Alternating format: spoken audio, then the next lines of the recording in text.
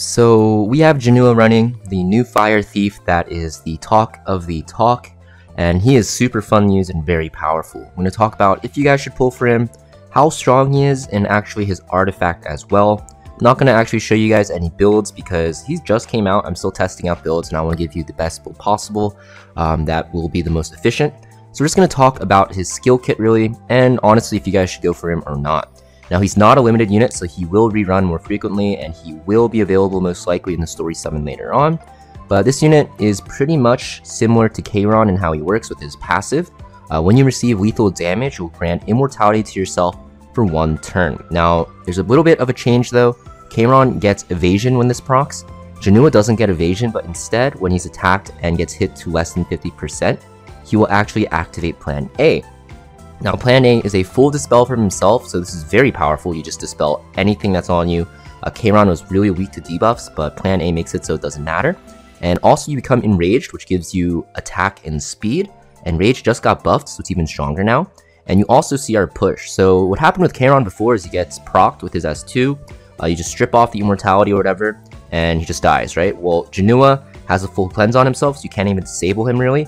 He actually will get enraged, so he gets boosted speed and attack, and he gets a combat readiness push, so he's most likely going to take that next turn, because you don't really build him that fast, right? I think most Jenuas are best at like 180-ish speed, so you can actually cut with this, but very powerful ability, pretty much guarantees you get your next turn off. Also guarantees you won't get, disabled for it with like a blind, a silence, or like a stun. And so his S3 here, Bite, it is a single target attack that will heal him, which makes it so that, if you get hit low, you can heal up again with your S3. Now, Plan A's cooldown is pretty long at 4 turns, so you can't proc this all the time, but in really long fights, you can actually proc it twice.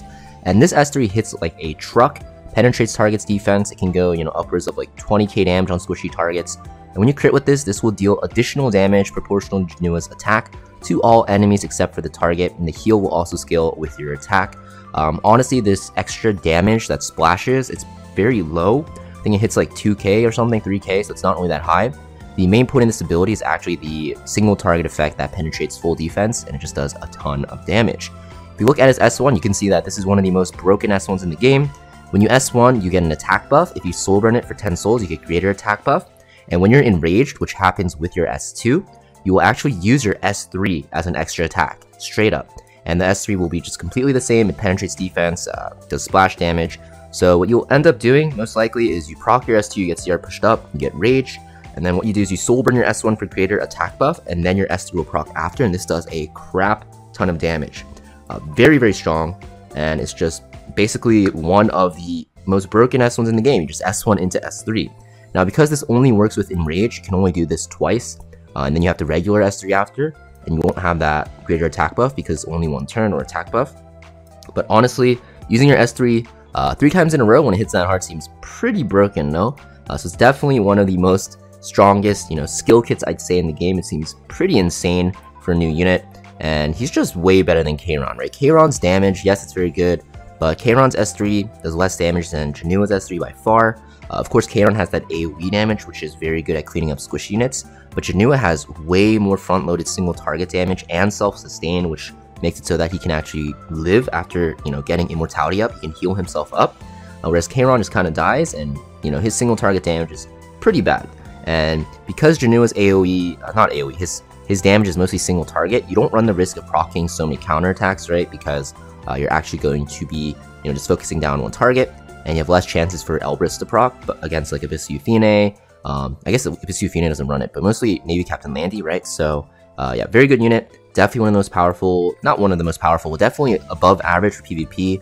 Honestly, I think if more units come out that synergize with this Enrage effect, you might see him a lot more often, and he'll be like almost broken tier because honestly, if you run him on a bruiser build and you just have perma like rage on him, that just sounds insane, right? Kind of like ML Lilius's Vigor. If you have something that can give rage to your team, which probably will come out in the future, I think this unit will be even more stronger than he already is.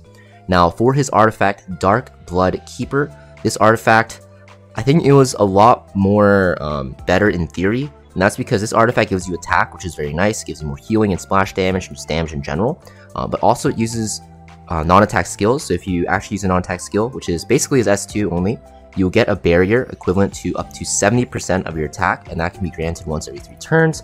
So when you proc this immortality, you'll get a fat barrier, which will make you even stronger. But honestly, it just feels like you want him on more damage. I think the best artifact for him, because he's a thief, going to be something like a Wind Rider, because it gives him, I think it gives him the same attack. It might be even more. And yeah, it goes pretty much the same. Actually, it goes higher because it scales with the artifact level. And you also will get increased attack when you kill a unit. So it's very good on him because he's usually one-shotting units with his S1 into S3, and that increased attack stacks with this greater attack buff. And he also gets stealth, so it makes it so that he can't get focused down. Wind Rider is definitely probably going to be one of his better artifacts. Of course, you can just run him on his own artifact and should be good as well. I think Jenua is pretty much a must pull. He's super strong in the current meta, way better than his other banner that's running Lulebeth. Very fun to use, honestly, and even if you don't really find a good use for him, he's always going to be a very strong anti-cleave unit no matter what because of this S2.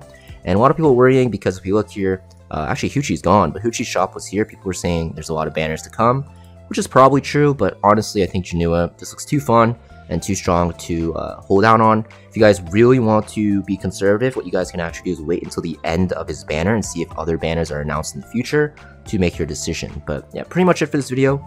Definitely a strong unit, definitely fun to use, and I'll have a stats video, build video, and actually showcase him in PvP also when we actually get to test him out more. Thanks for watching, guys, and I'll see you guys next time.